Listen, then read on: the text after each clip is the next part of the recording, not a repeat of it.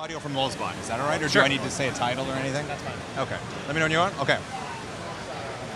If you're at Maker Faire, you do need to stop by the Lulzbot booth. I've got Claudio here from Lulzbot. How you doing? Doing great, and yourself? I like Lulzbot. I have a few of the machines, and I know I tested the Taz 6 and did some videos on the Mini. It was one of my favorite printers ever. Tell me, what makes Lulzbot so popular? We're an open source hardware 3D printer. We're well reviewed. We build beautiful machines. In fact, we're recognized by the Free Software Foundation with the Respect Your Freedom Award. We're the only 3D printer company that actually has that certification. Wow, that's an impressive certification. I know I've talked to some of the people in your office, and you even use open source software in the office. Is that true? We call that Libre Innovation. We use free and open source software to make our open source hardware. Wow.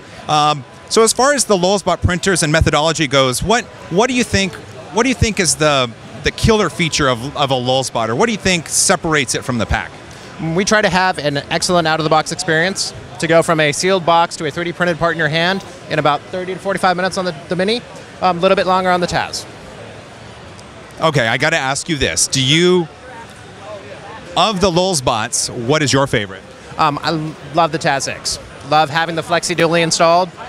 It's a beautiful thing. Hard part bonded to a flexible part, bonded to another hard part.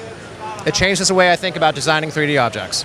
Oh, that's a really interesting way to think about it, because then you have a flexible joint in between two solid surfaces. Live hinges, sealing surfaces, gaskets printed in place. James Bruton does a lot of stuff like that, and a lot of cosplayers are doing that. Oh yeah, he's Flexi joint and a plate. He will, James, right? He'll build a robot out of that right there. Yeah. Yes, indeed. Okay, well then, I need to follow up with that question. So, what's the favorite thing you've printed on a Taz 6? Anything geared by Emmett. Anything what? Anything geared. The geared hearts, the geared cubes. Love those things. They're freely licensed, able to print it.